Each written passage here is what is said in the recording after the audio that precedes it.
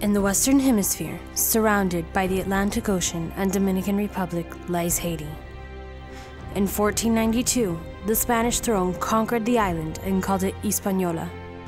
In 1697, France became the new colonist and called it Saint-Dominique. In 1804, Haiti claimed its independence from the French and proudly became the world's first black republic. 200 years later, after a flourishing beginning, Haiti has become one of the poorest countries in the world, with 80% of the population living under the poverty line. And hope still awaits its people from the Diocese of Port-de-Paix. Hope through its coffee beans.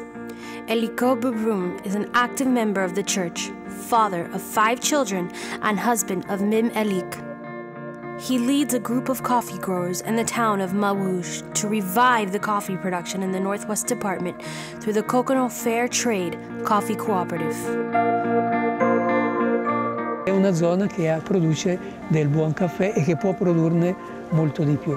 Quindi per me è un'ottima opportunità che dobbiamo sfruttare aiutando la gente a sviluppare quello che anche loro hanno già presente nella loro prospettiva. Hope through the arts. Tata Dumasie is a woman who was abandoned by her parents at the age of 6. She wakes up at 5 in the morning every day to feed her 4 children and 8-month-old baby boy, while her husband works in Port-de-Paix to sustain the family. Tata is a member of the Women Fair Trade Artisan Cooperative in Jean Rabel and expresses her past, present, and future through her art. Entonces la mujer trabaja muchísimo, trabaja mucho más que el varón aquí en Haití, y ella vive pues cuidando a sus hijos. Se levanta a las 4 o las 5 de la mañana, prepara el desayuno, lava a los niños, los arregla, los peina y se manda a los niños al colegio, que procuran que no lleguen tarde, y después ella pues arregla sus cosas y se va para buscar la comida del día. Si la encuentra, pues comen a mediodía, comen a las 12, comen a la 1. Si no, pues hierve algunos plátanos y eso comen. Una vida muy dura.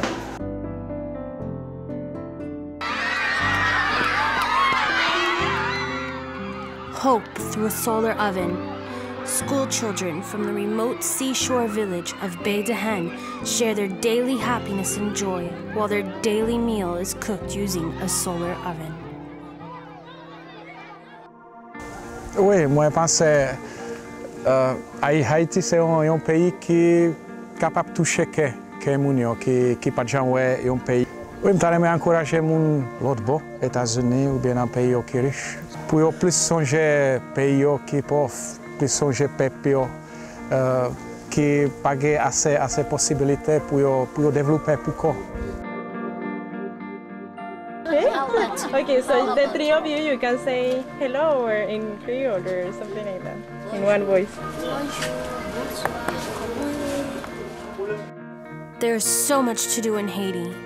There is love in the hearts of the people, hope in the eyes of the people. There is so much to do. Live Haiti and be part of this Haitian dream. Blooming Hope, coming soon.